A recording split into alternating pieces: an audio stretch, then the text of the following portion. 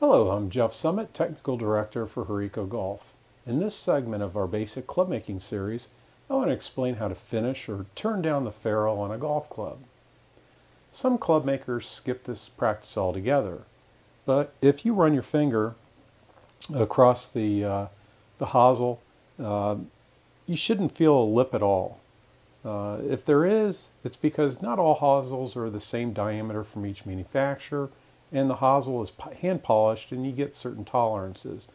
Yet a ferrule is designed to fit a wide array of products on the market.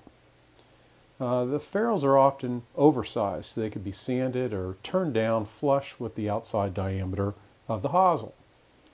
There's a couple different ways to finish a ferrule depending on how severe the lip is. If it's really noticeable, then hand sanding will be required. What we would need to do would be take masking tape and wrap it around the hosel and also on the shaft to protect it. And then when we take some fine sandpaper and use a shoe shine method with the club and the vise. This will require loosening the vise and rotating the head just periodically to check to see if you've got it flush. Now this should take you to our next step, which I'm going to show you. Now if you're worried that the ferrule will be marred with the sandpaper, we have ways to restore the shine. We have triple-aught steel wool. That's going to take the scratch marks out of the sandpaper, from the sandpaper. And then we have acetone, which is going to do the rest of the work. Now on this, I don't have a whole lot of lip on this particular club, so all I'm going to do is a quick acetone wipe. So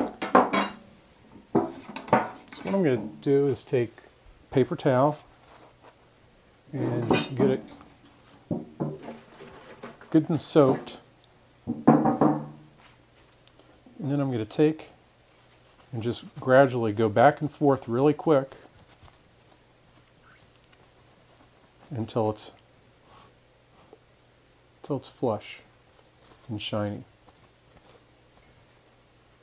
And I just want to keep on looking at it and visually making sure. Now, if you want to make sure that your paper towel or rag or whatever you're using is wet. If it gets dry, it's not going to do a very good job.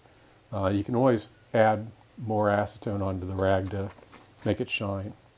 Now that one looks pretty good.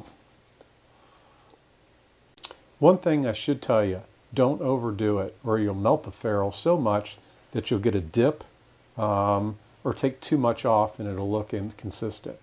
Now if you do this, then you're going to have to start all over, and that means removing the shaft from the head with heat.